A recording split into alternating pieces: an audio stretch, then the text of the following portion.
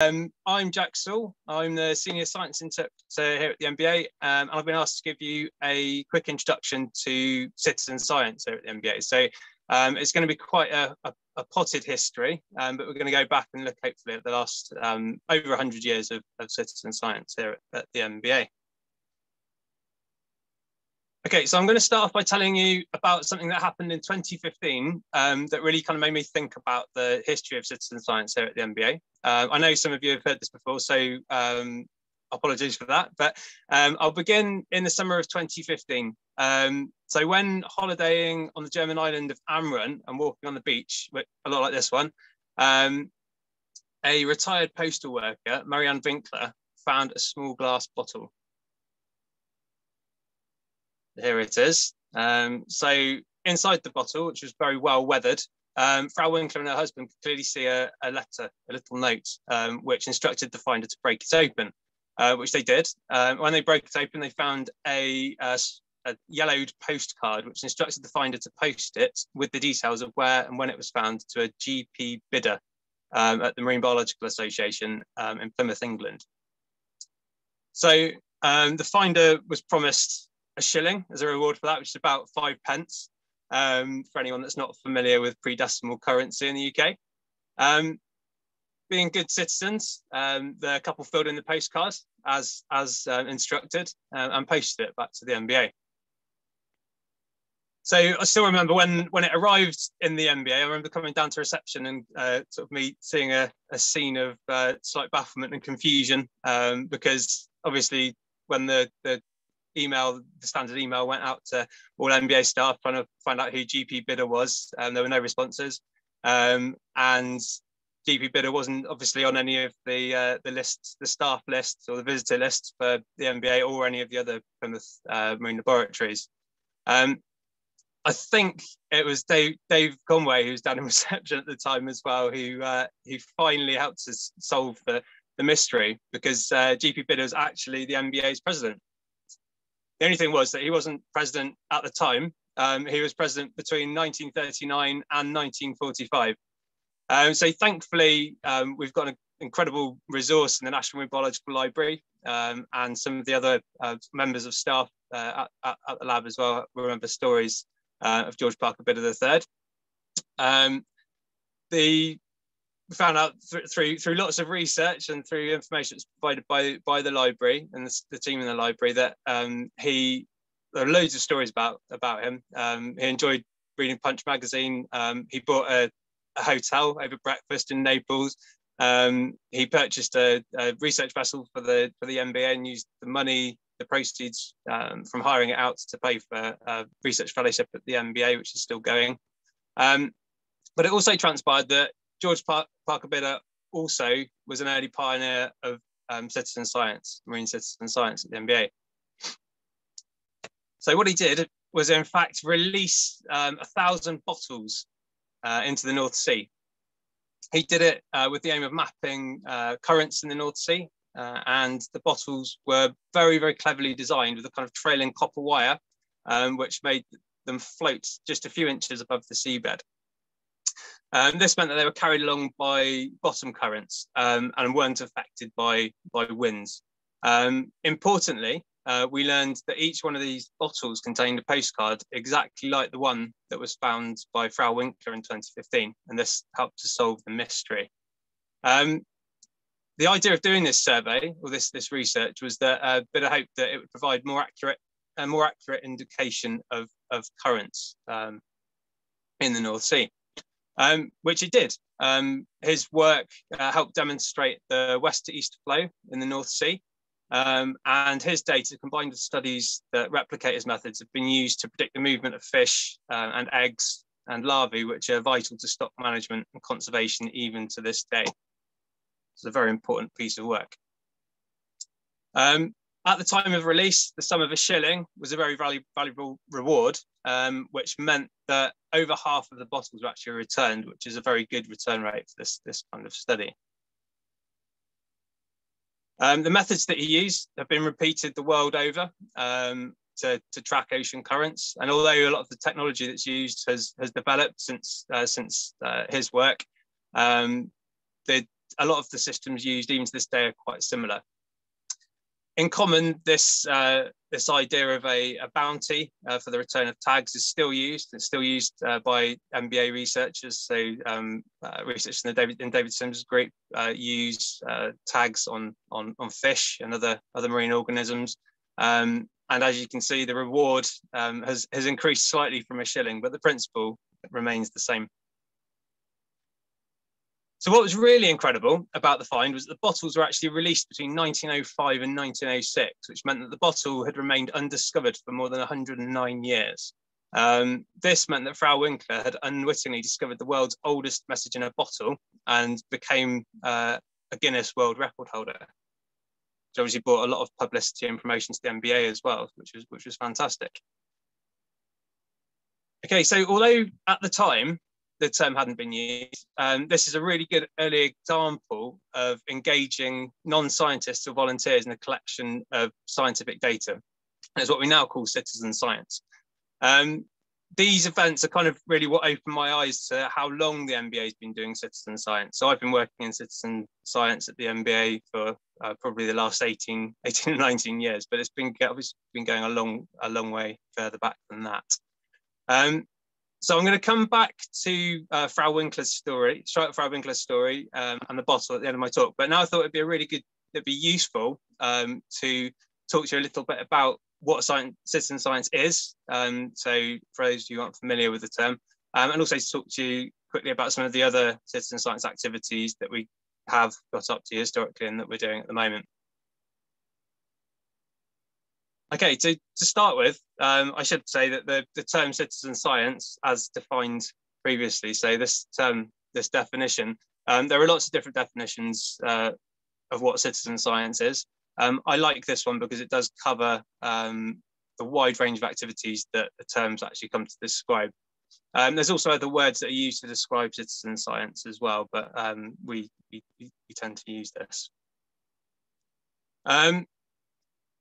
So although the term citizen science wasn't actually coined until the 1990s, as we've already seen, it's been going on a lot longer than that. In fact, citizen scientists, who are people who are unpaid and without professional training, have been working in disciplines for centuries. A lot of these people are very well known early pioneers in natural science, and a lot of them worked unpaid without professional training, but still made groundbreaking discoveries by looking for the answers to questions that they had, or exploring the natural world and recording their observations in their free time. Examples of mass public participation in citizen science projects actually go back far further. So this is a Japanese cherry blossom survey, which is actually goes back well over 1,000 years.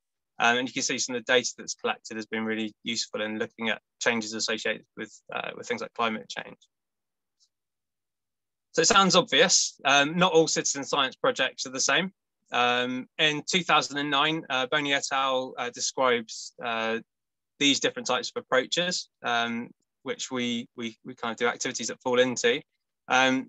So firstly, the methods that were used by bidder would be classified as contributory science, citizen science. So these are projects where essentially scientists, professional scientists, engage non-scientists to help in the collection of data.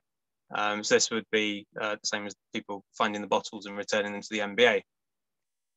Collaborative citizen science. This is a bit more interactive. So this involves, it's more of a two-way process where an initial question is posed by a scientist, professional scientist. Citizens, volunteers help to answer those questions, but there is a kind of a two-way process. So there are often other questions raised and asked by the volunteer participants. Co-created is a more interactive process where scientists and volunteers work together to develop a question, and then they work together to collect data and research to find out the answers to those questions. Whereas citizen-led sciences as it sounds. It doesn't involve professional scientists, and this is a really growing sort of area within the discipline of citizen science. So why do we do it? There's lots of reasons.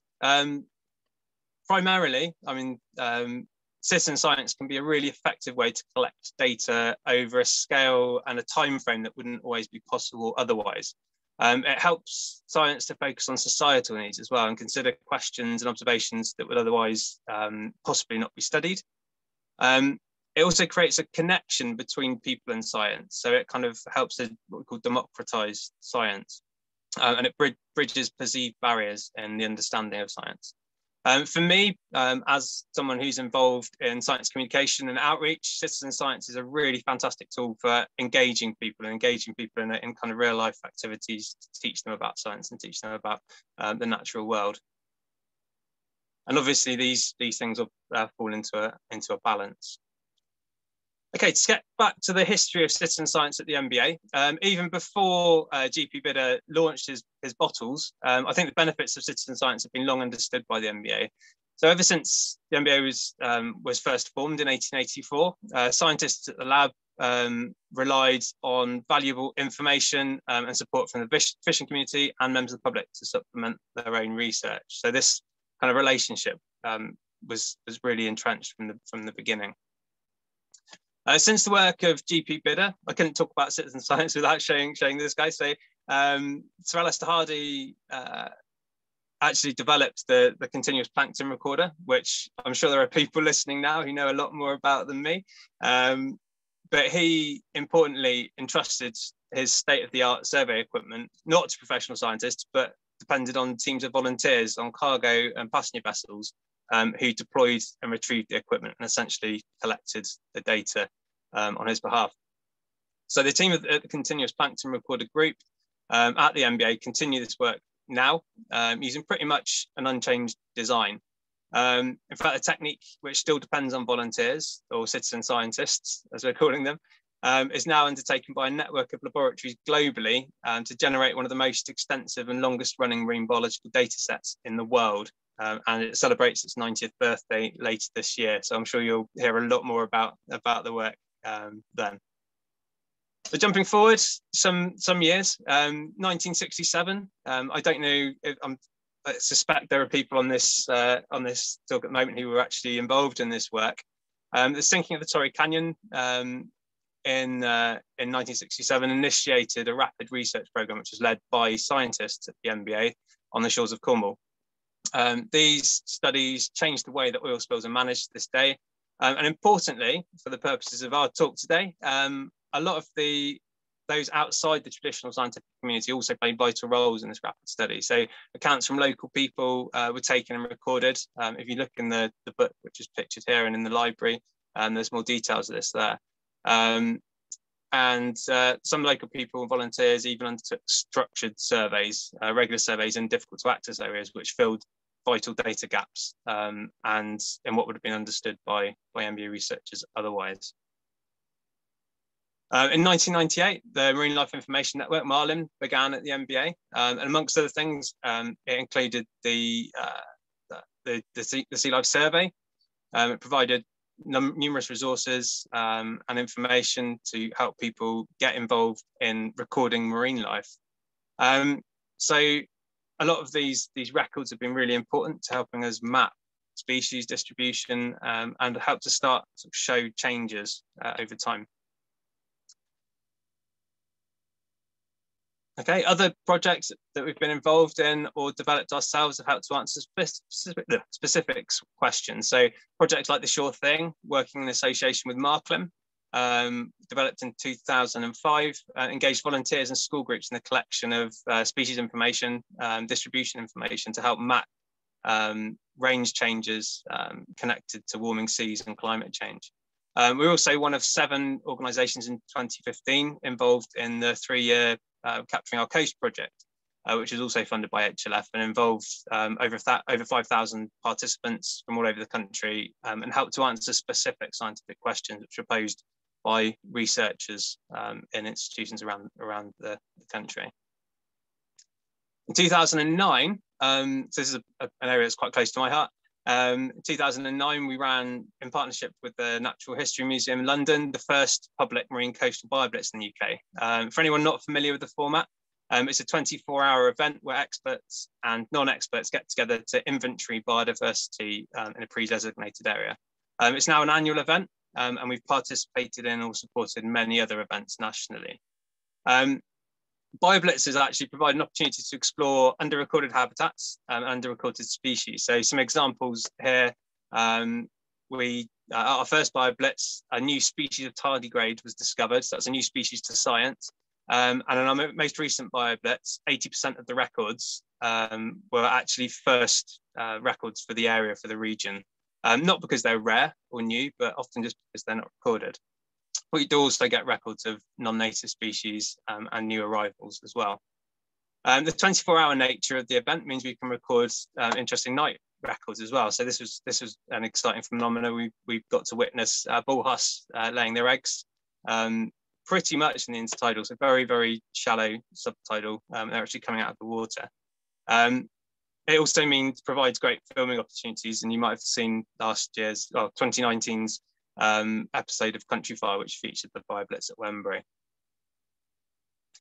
Okay, so monitoring invasive species and mapping their spread and their distribution lends itself very well to a citizen science approach. So we run a number of projects which help to capitalise on that. One of those projects you might have seen displayed at the box in Plymouth is Crab Watch, which is a project which uses people's love of crabbing and as a pastime to monitor non-native species of crabs and also to monitor the distribution of native crabs as well. So coming forward even more into more close to the present day, last year we began a project with Time and Tidebell, which was actually looking at whether community artworks like these beautiful tide bells could form a focal point for monitoring change over time, environmental change over time. Unfortunately, after 3 workshops in North Devon, Morecambe and Mablethorpe, where we explored questions and worked collaboratively with local communities to develop what was going to be a fantastic project, lockdown happened, which kind of curtailed the ambitions of the project somewhat. We still developed a community species recording scheme using iNaturalist, and we ran a virtual BioBlitz event in October last year, and we have kind of developed the beginnings of a recording community, hopefully now more empowered to collect and use data to show change in biological communities. This year, we're bringing citizen science to the Darwin Tree of Life project. So we're working with Sea Search to basically working with divers to collect specimens which would otherwise be inaccessible using traditional boat sampling techniques at the condition that they're required for the Tree of Life. We hope to get started on this in the summer, COVID restrictions permitting. And in the sort of latest news, just to sort of bring us to the end, we've also, so Dan and others working very, very hard behind the scenes to develop iNaturalist UK in partnership with the other sort of big data providers in the UK. And this is, I'll answer that in a minute, Rob, don't worry. It's okay, it's coming soon. So for those who haven't used iNaturalist, it's a fantastic platform for recording species information. You can set up projects, it's got ID guides, and it's got a fantastic community, and I recommend you have a look at it if not. We're actually transferring the Sea Life Survey over to that platform. So as you can hopefully see, the MBA has a really long history of citizen science. That was just a very, very, very quick overview. I believe that the engagement of those outside the traditional scientific community will continue to increase our profile, and I think it will enhance our interest in our work and improve our outreach, as well as providing valuable scientific insights and revealing new discoveries that wouldn't otherwise be possible. So as I promised, in case anyone was wondering, I can see in the Q&A that actually they were. Frau Winkler and her husband did actually get their shilling, but there's another twist to the story. So in a cruel twist of fate, their world record for a message in the bottle was very, very short-lived. And in 2018, Perth family found a bottle which had been adrift for 132 years after being released by a German captain 600 miles off the coast of Australia. So that record was unfortunately lost, but there is still hope. And by my calculation, almost half of bidders' bottles are still unaccounted for. Yeah, in the next 20 years, anybody hopefully out who finds one might be able to break the record again. So watch this space. Okay, so thank you for listening. Join the MBA if you're not already a member. And while you do that, I'll be happy to take any questions.